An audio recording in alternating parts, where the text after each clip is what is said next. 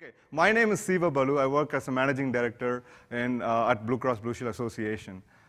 My role involves a huge team which is split into 5 parts. I have a huge data warehouse operations. We think it is the largest healthcare analytics data warehouse in the world. I have middleware operations. We have a private cloud and a mainframe. We have a large footprint on mainframe, as well as several vendor products. The reason I'm saying that is my presentation is going to be like 60,000 feet. I'm going to take a use case, a business use case, and show you where and how we used AppDynamics and what significant architecture change we made to help our end customers. You know, in 45 minutes, I can only say so much. It's like a movie trailer. But if you're from IT, if you want to have some detailed discussions, I truly believe in sharing knowledge. So we can just go out and geek out the next 2 days.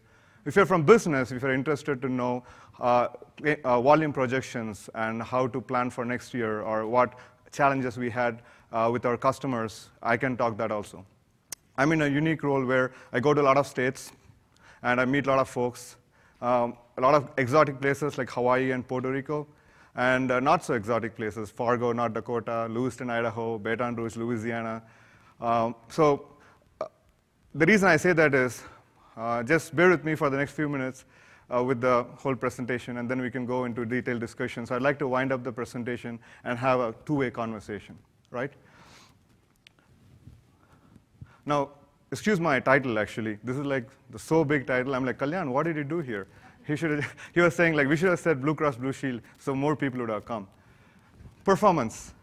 I think this is the most used word in this week, either as a verb or as a noun.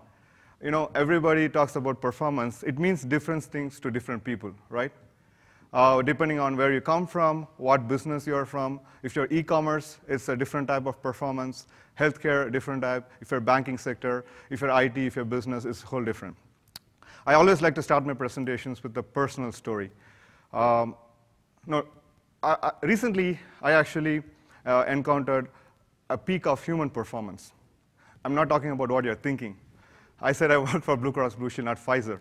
So in September of this year, I ran a 100-mile ultra-marathon race. And this picture is around like mile 65, still alive. I have already run like 18, 19 hours, and still going. I think of this as an application, right? We are all talking about application performance management. If the race is like a release, you know, I was training for this 100-mile. There's a target date. It's an 8-month training plan. In between, while I'm running, I have like, sometimes I run fast, performing well like an application. Sometimes I'm running slow. Sometimes I stop to eat like a couple minutes. That's like my planned system maintenance. I had a 30-hour cutoff limit. I had to run a certain pace to reach the finish line, right? That's like my target SLA. Whether I beat my SLA or meet my SLA is up to me. And they say, like, for runners, most of it is in the head, right? That's like the code logic and the query. Sometimes I go to dark places. Oh my God, why did I sign up for this? That's like having a code issue. And at the end of it, and then I had to take bathroom breaks. That's like unplanned maintenance. So and I finished, and they gave me a huge belt buckle. In the ultramarathons, they give you a belt buckle because it comes from the horse races and the medal. That's like customer satisfaction. At the end of it, you're happy. If I didn't finish, whole different story. Now, since most of you know what is Blue Cross Blue Shield, I just want to take a couple seconds and just give a background to put some context here. Again, Blue Cross Blue Shield means different things to different people. I was sitting next to this nice lady, elderly person from DC to Chicago in the flight. All 2 hours she was complaining about her Blue Cross Blue Shield. I felt empathy because, you know, all of us are having some kind of healthcare insurance. If you don't have Blue Cross, you have others, it's fine. And at the end of it, I wrote the customer service number. Ma'am, you might want to call this number, because she thought I'm working in customer service. And later I realized I made a mistake. I gave her my Comcast help desk number. But the point is, people are emotionally attached to their health insurance, right? It's a lot different. I see day in and day out claims and problems with the claims and whatnot. So Blue Cross Blue Shield, it's a federation of 36 licensees. So we use the term plan. Think of plan as a state. Blue Cross Blue Shield of Florida, Blue Cross Blue Shield of Alabama. New York has 3 Blue Cross Blue Shields. There are so many variations. But Anthem is a big plan. It is in 13 or 15 states, Anthem Blue Cross Blue Shield. I come from Blue Cross Blue Shield Association. Think of it as the headquarters of Blue Cross Blue Shield. We do centralized processing, centralized warehouse, a lot of centralized. Instead of having 50 data centers in 50 states with 50 systems, we are moving towards shared solutions. People are realizing the benefit of working together and having things in a centralized way.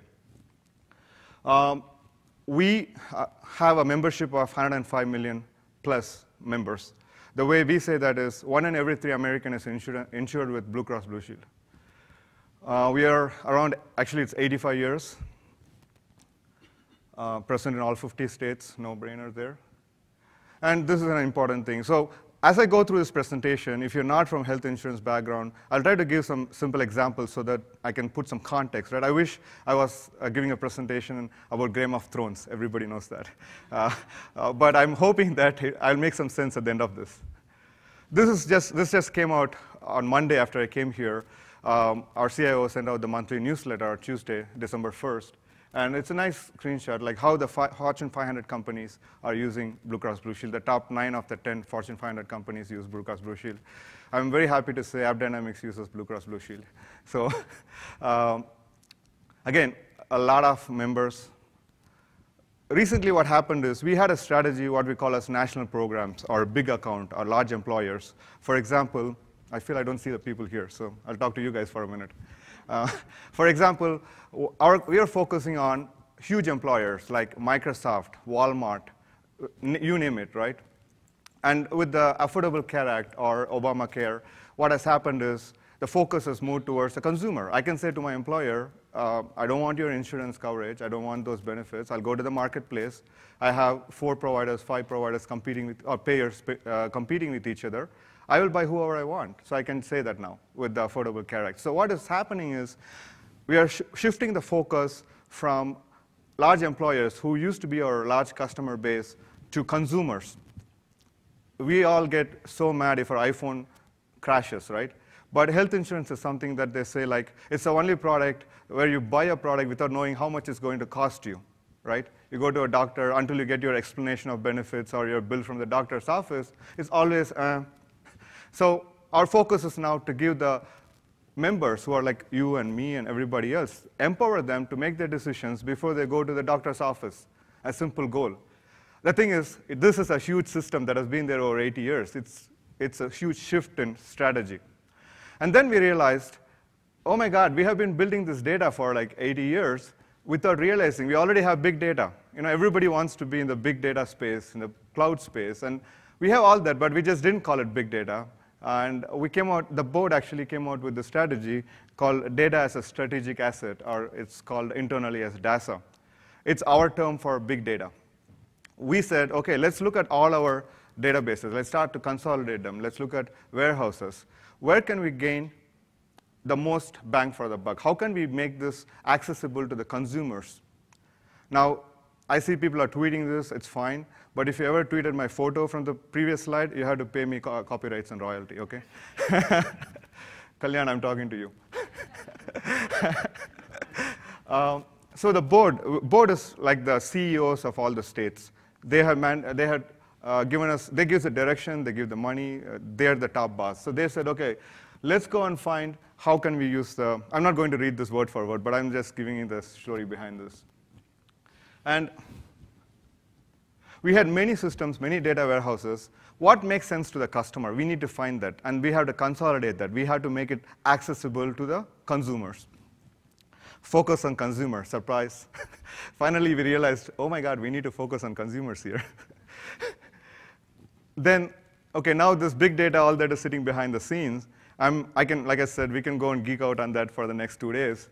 But for this presentation, my focus is going to be our web services. I'll tell you in a minute how the user is accessing the big data through web services. Now, I talk to a lot of business folks in my role. So I had to copy paste from Google or Wikipedia or wherever the definition of web services, because the people I usually talk to don't know what is. If you're ever thinking of going the web services route or making more API-based calls to your systems, or if you're even starting that, if you're running into struggles, please talk to me after this, because over the last 3 years, I lived and breathed this web services in and out. So the goal is to give real-time, secure, responsive, and reliable data. Real time. The way it used to happen is you go to a doctor, you get a bill in 1 week, and then you pay within the 30 days. It's like a batch process, right? The files goes and comes, and extracts are involved. You go to a portal, you go to Blue Cross Blue Shield of wherever you are, right? Illinois, for example, where I'm from. And you want to find something. I'm going to tell you a couple of examples that you can correlate. I don't want to wait for 3 days to get my results. I want it right away. And then secure, right? Everybody is paranoid about security. We have all kinds of malfunctions going on in terms of people trying to steal our data. Now, this is like valuable information that we have. And then this is another definition of the web services. So basically, it's the same thing. If you're new to web services, these 2 slides should give you a context of what I'm talking about. And we use APIs like the industry standard. Now, here's the meat of this, what the consumer is going to get. Consumer cost. So I started by saying that you need to know, say you're going to have a procedure. I hope nobody has it, but say you want to have a knee surgery. You go to your portal, whatever your local Blue Cross Blue Shield site is, and you type in your group number or whatnot, and then you select the area, and then you select knee surgery. I didn't know there are like 99,000 types of knee surgeries out there. So you will get an idea in like within a second, what is it going to approximately cost you? Is it a bread or is it a bakery? Is it $100 or is it $100,000? Patient review. This is interesting. This is like help for doctors. So now with the Affordable Care Act, which is, again, Obamacare, they're collecting feedback about doctors. Basically, if I'm a patient, I went to a hospital or a provider or whatnot, and I can go and write feedback about that patient. The idea is, I think in 2 or 3 years, the reimbursement to the doctors is going to be based upon their ratings. Imagine that. So far, it was not happening, right? So this is a new need. And this is like really like help for doctors, but in a more secure, more consolidated. It is audited. It's like, it's complex, but in a simple way, if I'm a consumer, I'm going to go to a doctor for something. I can read about the doctor in a secure site, not in some public website, and understand before I go there. Provider data. So we have a huge repository called Provider Data Repository. And that correlates with what we call as provider faceted search. So provider is a doctor, to keep it simple, or a hospital. So I can search variations of, OK, I have an eye problem and a knee problem and a hip problem. So I can put those faceted information. I can find a hospital or a doctor's office that provides me that kind of service, and I can go there. Member out of pocket, the most important, right? I want to know how much I'm going to pay when I visit a doctor. Eligibility. So this is where you all have your insurance card. You go there, and they call somebody, and they say, like, is this a valid card? How will they know that you have eligibility, right? You have coverage. This is a real-time system where they can find your eligibility. The biggest advantage of Blue Cross Blue Shield is no matter which state you're from, which is we call as a home state, you can go to any other state, which we call as a host state, and you can get the same kind of coverage, same out-of-pocket if you go to a Blue Cross Blue Shield provider. We have systems built to talk to each state. And let me ask this quick question, because I don't want my audience to like pass out on me. So when you think of health insurance and you think of IT, what are some of the challenges that comes to your mind right away? Go. Sorry? Data privacy, very good. Security. Enrollment process, very complex. What else? Secureness of the charge. Yes. User? Records of information, sharing in a secure way. Think about all the federal laws, state laws, county laws. We have to write business logic to satisfy every other law that is there. So eligibility is not an easy thing like we think it is. Claim status. This is like, mostly this comes from doctors' offices, right? Doctors submit claims, whatnot. Subscriber information, and more and more. So this is a sampling of what we provide using our real-time web services, right? There is more but just to give you a flavor of what kind of information you can get. Now I'm going to talk a little bit about our web service architecture. So these are different layers. At the top, you see the end user, the ultimate powerful person, the consumer, right? I think there is some kind of a pointer here. Oops. OK.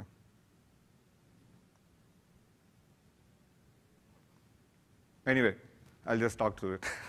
The load balancer is like the external load balancer when the traffic comes. What you see at the top as a network layer is we have a private network called BlueSnet. All the Blue Cross Blue Shield plans are connected using our private network, actually, fully secure, fully encrypted private network.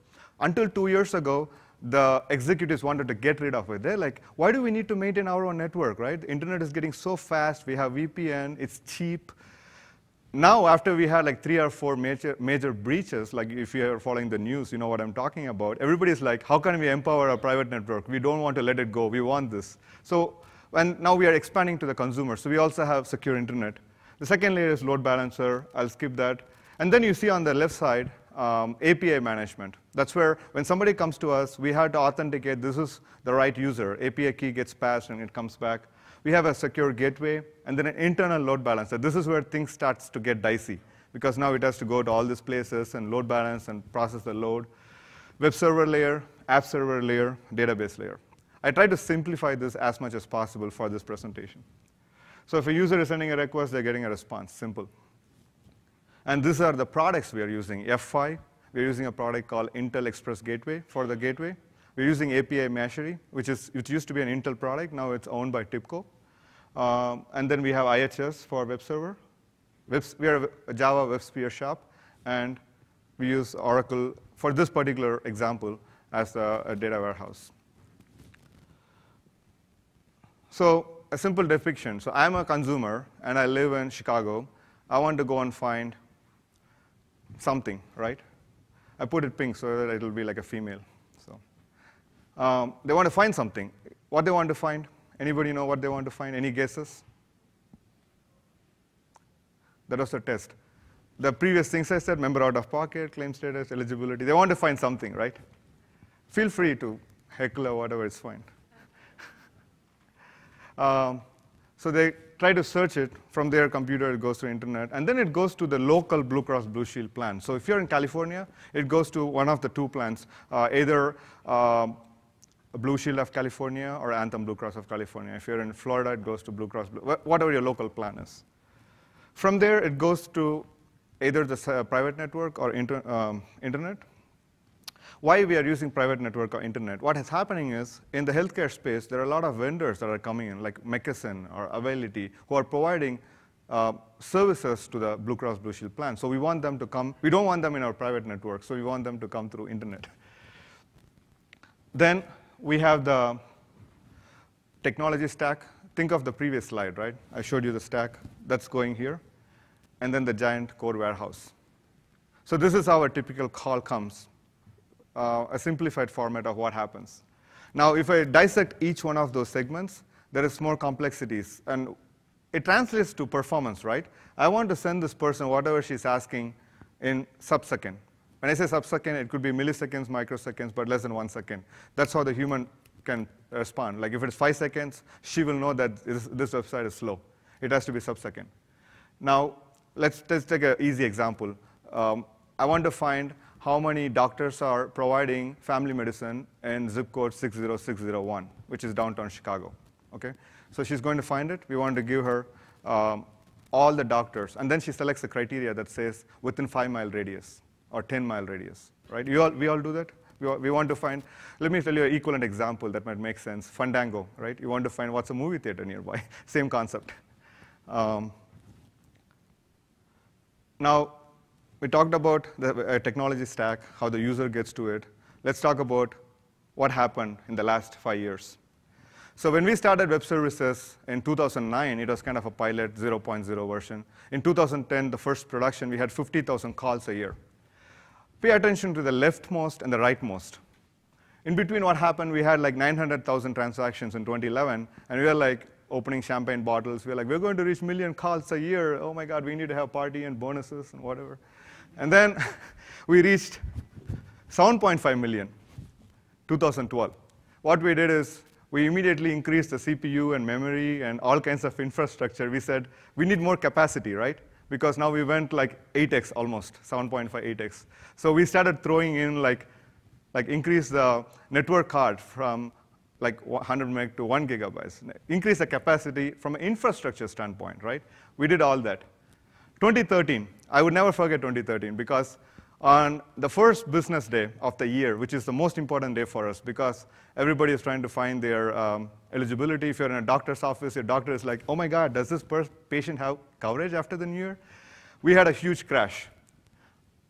But that is not part of the story here. We reached 18 million, almost twice. So we were able to somewhat manage. We had a lot of CPU, a lot of memory. Then we went to 80 million. Then, what do you say, the stuff hit the fan. I think this is not adulterated percent. Anyway, so from 18 million to 80 million. Now, the last one you're seeing is only until October because Libby and Kalyan are asking me, give me the presentation. So this is the first 10 months, which means on an average, we get 1 million calls a day. Now, these are not like I'm sitting in an app and checking or browsing Google. This is not commercial, right? This is not e-commerce. People are checking their claim status, their eligibility, member out of pocket. It's like complex stuff from a healthcare perspective. So there is a lot of business logic involved behind it. Like we talked earlier, it has to be secure, the laws, the rules, and in between what is happening is, in 2013, 2014, we are working to enhance the system to accommodate Affordable Care Act, right? It is kicking on 1/1/2015. So we are doing all kinds of stuff, and also we want to make sure there is no production issue, right? Now, the reason I'm showing this is real data, and you can see like how we were like deer in the headlight. Oh my God. We increased all this. Now what's the problem? And somebody said, I think we need to look into the application performance. Oh, geez. The bulb went off. So what's the problem?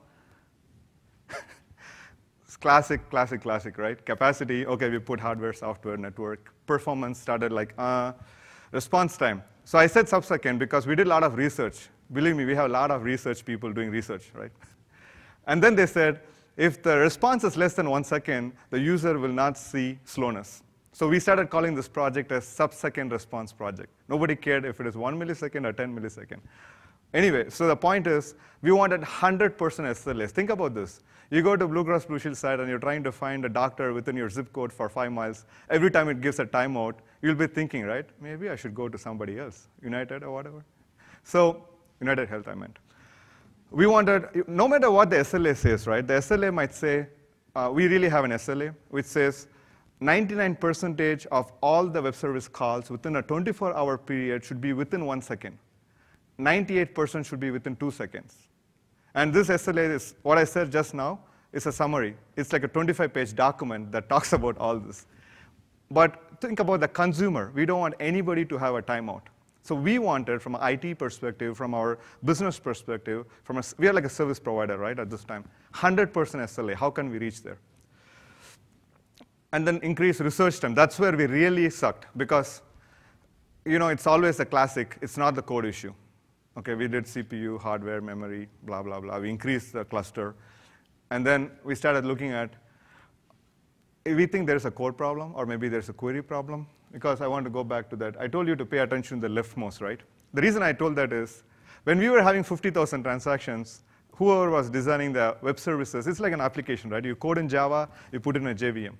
We went to 7.5 million, we created a cluster, okay? But it's the same code, and this guy kept, or this guy or team, whatever, the development start putting in logic like member out of pocket, eligibility, into the same big Java program or module. So we had like one giant EAR file to deploy, which had all the logic, which means our web service calls were competing with each other for the logic, right? It's the same code, and it was running over and over for 250 million times, like 1 million calls a day. So going back, the code we had was really what we built in 2009, 2010. We never enhanced the code or looked into that. We were just like, this will work. We have to do other things. So, and then the final thing is no-brainer, right? Our consumer satisfaction was really, really bad at that time.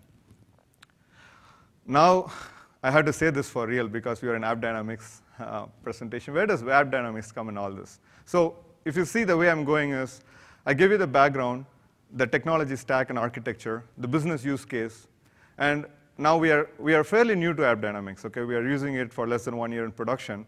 So these two go hand in hand, right? We have all kinds of tools. Over the years, we always bring in whoever speaks louder gets the most, right?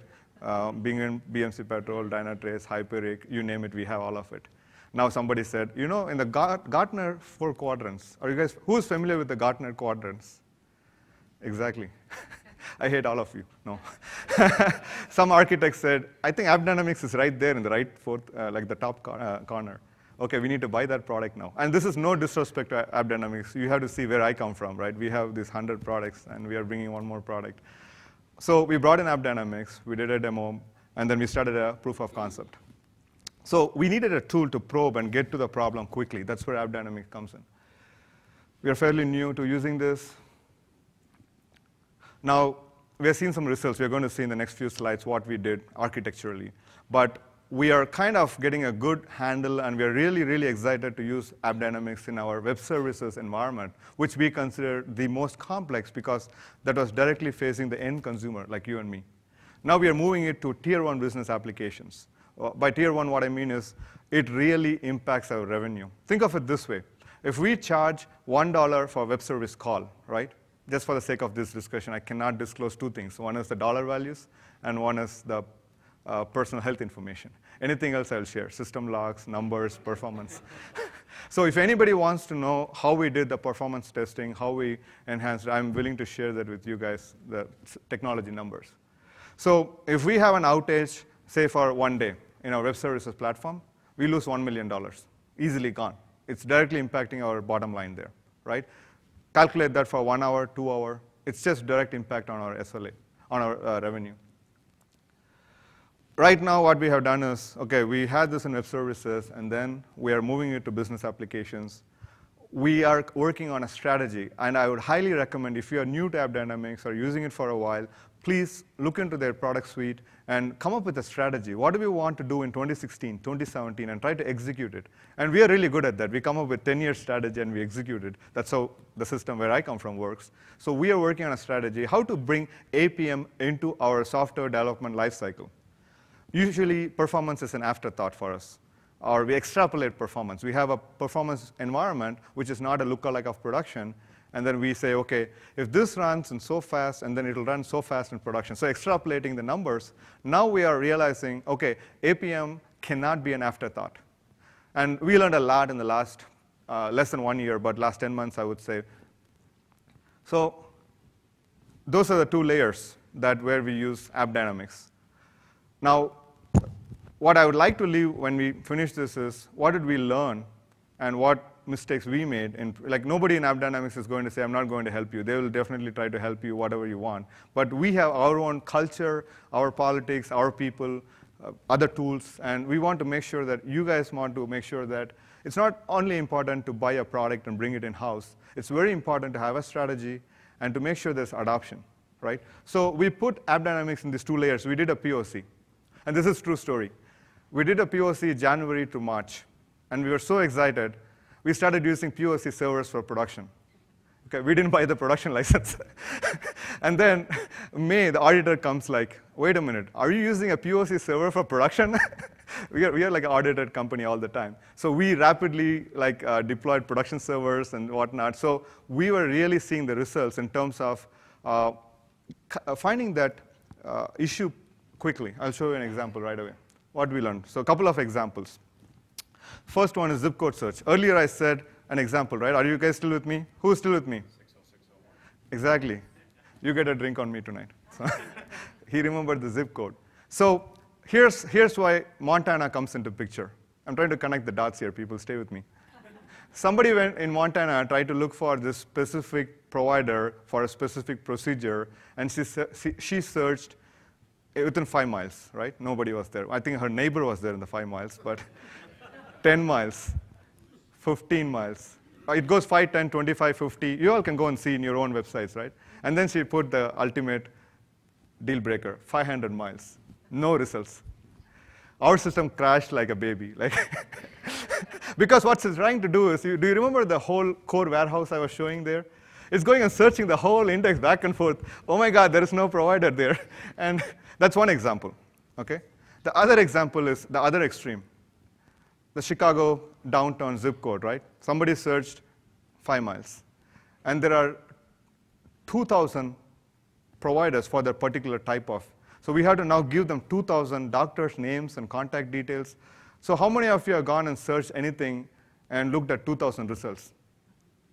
Nobody, right? You go to Google, you get like 25 in the first screen, you're done, like whatever comes to the top. So we were struggling with this kind of like anomalies, right? It totally skewed our performance. Until this returned the result, what is happening?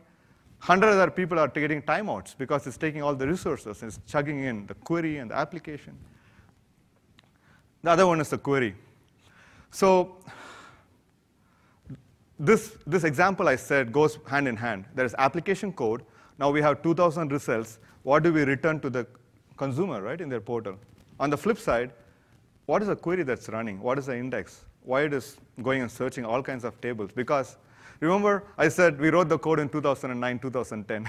It's still having the same old code, and it's still trying to, like, no context of growth in data or growth in search criteria. It's just searching it. So very, very significant from where we sit and we were looking at it. Oh my God, these are like revealing to us, like from AppDynamics. Like we didn't spend a team of 10 for a 3-month period. We got it in our POC, actually. That's why we started using POC for production. So then what we did? These two go hand in hand. I'm not saying the code that was before was not intelligent, okay? That will be a disrespect to my peers. All I'm saying is we added intelligence because it's kind of outdated at that point in time. And second thing is very, very important. So what happened is when we got the 2,000 results, we didn't even care about 2,000. We only cared about 25. Because you as a human person can only see 25 at a time. When you're looking at your 25 doctors, we are working on the next 25. So when you click next, you return the next 25. Then you are just looking at the 25, okay, I don't like this, blah, blah, blah. We are working on the next 25. Zoom, zoom, zoom. If you stop your search, if you close the window, go somewhere, we are not returning any more results. So we added some intelligence in the way we return the code. And then we created a performance engineering environment, a lookalike of production. We used AppDynamics. Today we use AppDynamics in 2 environments, performance and production, and we tried to mimic it. It gave us huge wins quickly. Are you guys still with me? Okay. Significant query tuning, that's like this. Then we started expanding our environment. This is where it starts getting fun. So what we did is, okay, it doesn't make sense to have this huge, giant web service program to do all the things I said. Consumer cost, eligibility, claim status, remember? So we started modularizing into small web service modules. And then we started breaking down our core warehouse. I'll tell you how in a minute. So all of you familiar with this one? Are you all still with me? Okay. This is like like 1 million people, right? Every day they're hitting the same warehouse, same thing. We went to this model. This is the way I would say the layman's way of showing you what we did. So what we did is very, very, very niche in the sense that if you want to know the zip code or the providers in a zip code, right, provider search, you go to Data Mart A. So we had an ETL that moved the data to Data Mart. It had only the data that is needed for the zip code search, and it had the code in the technology stack only to do the zip code search, and then it had the consumer. Our goal was to give sub-second response to the consumers. So we were like, boom, boom, boom. We went from an average of 3 to 4 seconds, the worst case scenario, 5 minutes. Who waits 5 minutes for a page to come? To sub-second, right away. And then, sometimes in IT we go from 0 to 100. We didn't just start creating data mart after data mart. If you look at data mart C, the green color, 2 web services can use the same data mart depending on. So earlier I showed something called provider data, provider faceted search. Both are provider data. So we don't need 2 data mart. We can have 1 data mart, but 2 code can go and access the 1 data mart. So this is our new model. This is what we're doing today. And this happened in the last 6 months after we implemented. So we totally redesigned our architecture. We invested in it. Because when we did the ROI, the cost to do this is extremely, extremely less compared to loss in revenue, production issues, and the most important is customer satisfaction. Remember, going back to my introduction, we are competing in the marketplace with other healthcare payers. We cannot afford to have poor consumer experience. This is what I call as obligatory AppDynamics screenshot slide. Now, I was going to show a lot of things like spreadsheets and numbers, but I want to drive a point of what we learned, what mistakes we made, how we changed our architecture. But I would like to focus your attention on the green circles. That's a cluster that's accessing its own database. This pointer is not working or something, or I don't know how to use this. But you can see we split into different. So are you guys seeing this? The four. So each one is a web service app, and then it calls its own data mart. You can see different databases. So that's kind of what we did. And this is from our production environment. Now, this is just a simple snapshot. I can expand this and show you many, many, many web services, many, many data marts. Now, we are seeing some success in web services. And this is another business application, tier 1 business application. So we moved from old school mainframe, IMS, CSES screens to Java. And the usage grew 6,000% in 5-6 years. It's a claim volume. High complex data getting processed for the users, like customer support, they want to check claims, whatever. So this is one of our complex tier 1 application. What we did is we put AppDynamics just for the kicks and giggles, and we said, where is the roadblock? Where are we getting timeouts? What's happening? We did an analysis. And then what we did is, if you look at the green circle, we just went from single JVM to a highly clustered node, 8 nodes. My point is, we were quickly able to see, okay, there's a bottleneck in our capacity, and our code is fine, our database is fine. We need to cluster the environment. Now, this may not be directly related to APM, but we learned something out of putting AppDynamics and probing the data and saying, oh my God, this is just what we need to do. And this is kind of our progression, what we did with AppDynamics. We did a proof of concept. Even though it shows January to March, we were using the proof of concept server till August, until the auditor came to me and they said, like, hey, man, watch out.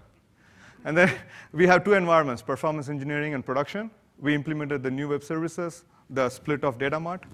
The controller upgrade, that's when we moved from our POC, which is a Windows, which is only used for POC, to a Linux, because we are moving towards a Linux platform, so that in future, if we become a hybrid cloud or whatnot, we can use Linux easily to port the infrastructure. And then we are doing applications. Now we are working on a strategy for takeaways. Define the scope of what you want to do with AppDynamics, right? We did that very well. We know what we want to do. We wanted to use AppDynamics in web services. But you see I have italics on the right side, how to use the products. We didn't do a good job on that. We just installed AppDynamics, and somebody told my CIO, AppDynamics will solve all your problems. These guys here are happy to hear that, but let me tell you a true story. Do a proof of concept. Low cost, no risk. Decide if it's on-premise. I'm coming from healthcare, no-brainer. We want to have an on-premise. We do have an on-premise. But I'm a proponent of cloud solutions in general as philosophy. Strategy, the most important. It's not important to buy a product. It's not important to assign a resource. It is very important to decide what you want to do in the next 2 to 5 to 6 years in your APM space. Very, very important. In your particular business, it might mean different things, right? People, oh my God, I had a hard time educating my staff and my customers and my peers, because AppDynamics, while it's the greatest product ever, it will not solve all your problems if your people don't understand what it can give them, right? Now I have internal customers like federal employee program. They come and ask me, hey, we heard about this AppDynamics. Can we use it? The first question is, do you know what it is? Process. So now in production, we found all the issues. We said the code sucks, the data mart is too huge. You need a process to take that and feed it into your development cycle, whether it is SDLC or Agile or whatever. And you want to be very diligent in creating that feedback loop, right? If you're going to not create the feedback loop, what's going to happen? You're going to get stuck with operations guys dealing with production issues forever. You need that feedback loop. However your model is, your company's designed in org structure. Provisioning mechanism, that is something for me. I have internal customers. I have claims business unit is one customer, federal employee is another customer, strategic services is another customer. When they come and ask me, hey, can we use AppDynamics? I want to take the 1,000 licenses and slice and dice and provision to them, okay? I want to do analysis. Are you a good candidate for AppDynamics? Are you using any C++ or funky products, or are you using Java and database? So you need to have a provisioning mechanism. How to use AppDynamics, that ties back to your strategy, right? You need to know that. Last but not the least, this is something I'm doing personally. In every session, I'm taking some notes like crazily, like I need to take it back. They have extensions for a lot of things. Like we are looking into MQ and several other things, analytics and whatnot. So I think it's a decent suite of products. I'm very excited with the new products, with server monitoring, end user monitoring. So we are going to explore all that, and it's part of our strategy. That brings me to the end of my dog and pony show. So I'll open up for any questions. If you guys are still awake. Is everybody still with me? Sorry, the light is blinding on me. Go ahead. The one question I have is like, how you changed your code base from 2009 to 2015? Mm-hmm. You did it in the last 6 months. Mm-hmm.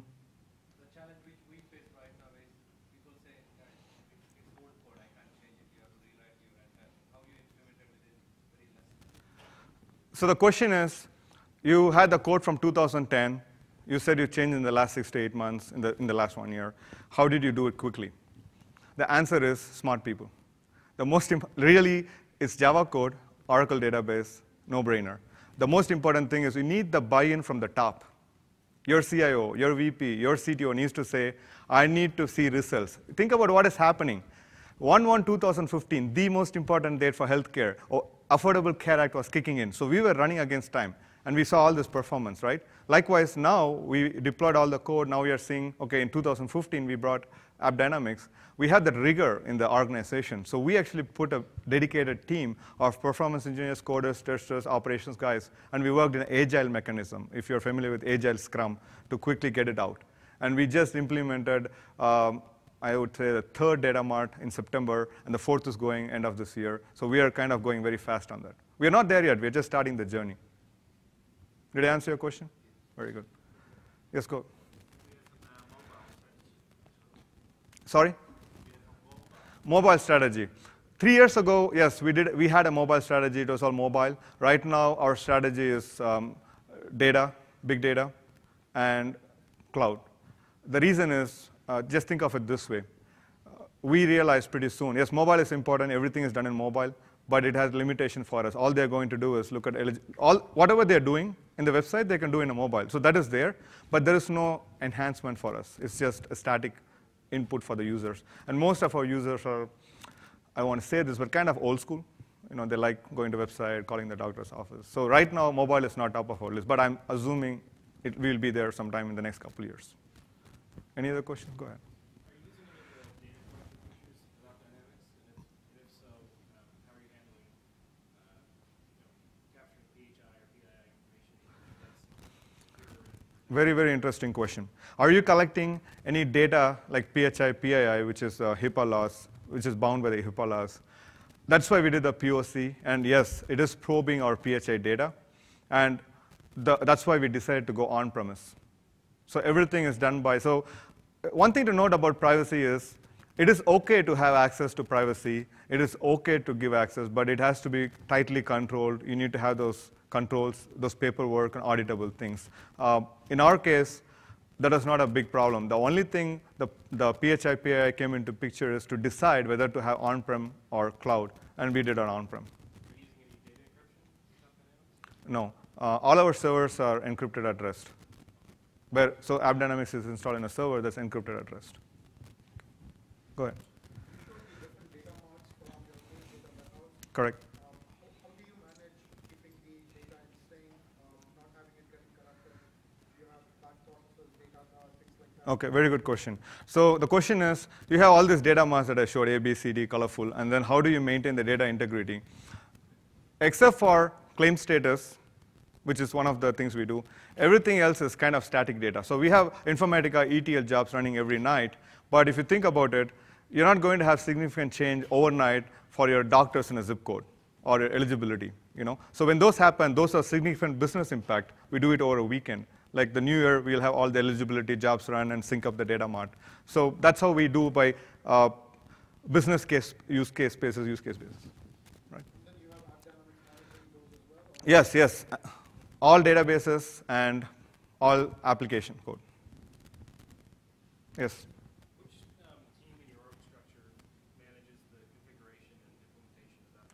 It's done by the application operations team. Do you have a DevOps? We don't have a DevOps model. There's a hard line between developers and operations because of PHI reasons. It's good and bad. Like. Any other questions? Yes, please. If you have a hard line between operations and development, how would you engage development for that type of feedback? The hard line is in terms of access. The developers cannot access any production or production data system. But the model we use is Agile Scrum. In Agile Scrum, what happens is you have a daily story, all the people come into a room, you have a developer, you have a tester, you have a performance engineer. So they work as a team. The hard line is only for access. Okay. Any other questions? Yes, please. Do you use actual production data in your? Yes, we do use our, actually for this particular one, usually we don't use, but for our web services, we copy the production data to test only the performance engineering. If you looked at my slide where we have AppDynamics only in two environments. Both environments have production data. And both have the same controls, same everything. Is it de-identified data or? No, it is not. All other environments, we have like 7 web service environments. All 5 others are ID identified and there's markup data. We call it performance engineering, but it's kind of a pre-prod, just because that's the way we used to call. And it has the same server hardening, same access control, same everything like production. That is absolutely right. See, if you think about this, what happens is a bad data access path, or a lot of things in production we were not able to recreate and test because we didn't have the exact same combination of data. So we had to do that data copy from production to test, or performance engineering. Yes, please. Has AppDynamics helped you guys redesign? I mean, you mentioned about querying changes and stuff like that. Has AppDynamics helped you make any design changes on using the web services versus like stacks versus DOM parsers, things like that? Not yet. I'm sure we'll engage them more. What happened is we have this huge IT team internally, but we always go to them with questions. They've been extremely helpful in all kinds of stupid questions through complex questions, but they have not really influenced how we change our design. Our architects influence that. Yes, please. Do you have any post-sales services set up with AppDynamics or other external organizations that help you with integration or upgrades? Yes. Yes, but if you're asking about what type of service, you have to talk to my sales rep here. So you guys take it offline. Yes, please. Are you also planning to put AGIS on the gateway layer? Very good question. Are you going to put AppDynamics in the gateway layer?